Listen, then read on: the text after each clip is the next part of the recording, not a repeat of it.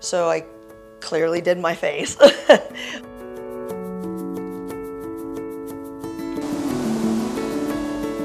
I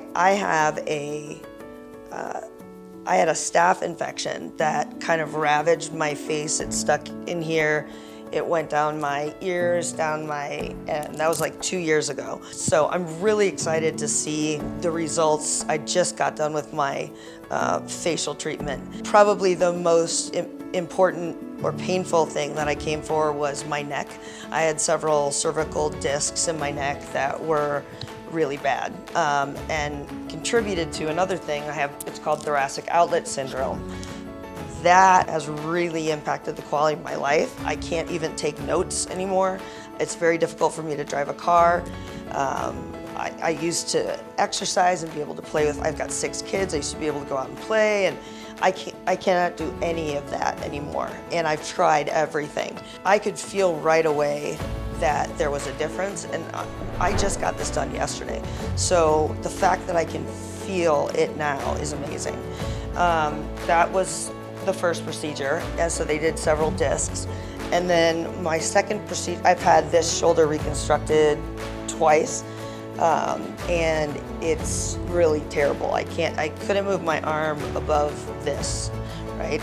And so they went in, did the shoulder capsule, and then he was so smart, and he understood so much, the surgeon, that he found another spot because there was so much swelling in there. He found another spot that, I don't know how he knew that was the spot, but when he hit it, I said, that is the spot where I get so much pain.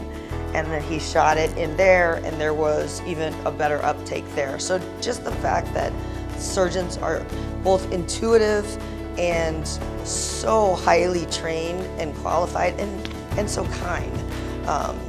It was just amazing. So I woke up this morning a little bit stiff, but feeling a million times better.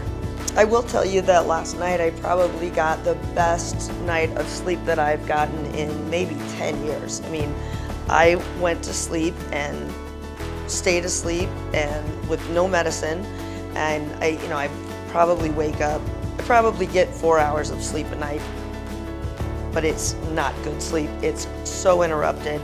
Every time I move, I wake up from pain. My kids will say that at night, I make noise because when I move, I'm in so much pain. So to get a solid 7 hours of real sleep, I can't even explain. So the sleep deprivation that comes with, chronic pain is just as debilitating as the pain. So if all I got was one good night's sleep out of this trip, it would have still been worth it, but I got way more than that. Having chronic pain syndrome is exhausting just to survive throughout the day.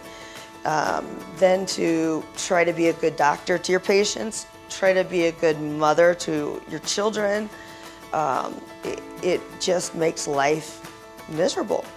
And I've probably been happier and not thinking about my pain more the last 2 days since I've been here than the last 5 years. I think that, I'm gonna cry. I think that my children are very hopeful that I will come back and they can see the pain on my face, and no matter how much you hide it. So I think that this is gonna help them because they don't worry about me as much. That's my hope. So it will make me happier, but it will take some of that off of my kids and even my patients. My patients worry about me too, so.